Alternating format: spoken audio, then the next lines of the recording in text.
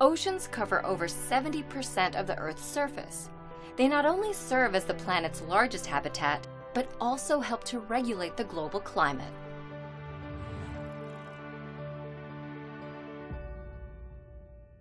The ocean is a continuous body of saltwater that surrounds the continents.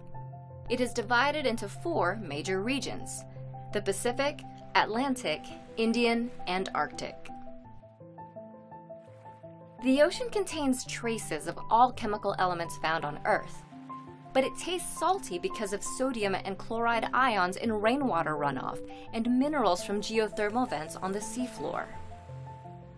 Climate change is altering the ocean in 3 major ways. First, the ocean is getting warmer.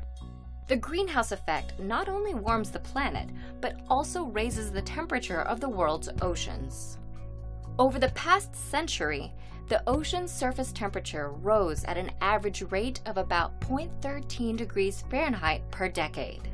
And during the past 30 years, sea surface temperature has been consistently higher than at any other time on record. This warmer water vaporizes quickly, fueling stronger and more frequent storms. Higher temperatures also threaten delicate ocean life like coral reefs and disrupt the food chain, from krill to penguins to seals.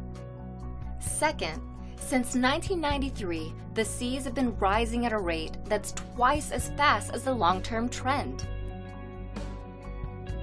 Sea levels rise not only because water expands when it heats up, but also due to melting glaciers and ice sheets. Rising seas contribute to flooding on once dry land in coastal regions. A third consequence of climate change is ocean acidification. Seawater absorbs CO2 from the atmosphere, which lowers its pH and results in higher acid content. This reduces the concentration of calcium carbonate, which makes it difficult for species like oysters, clams, and corals to form shells or skeletons. The only way to stop the damage to our oceans is to dramatically reduce greenhouse gas emissions. But even if emissions stop tomorrow, the gases currently in the atmosphere would take decades to dissipate.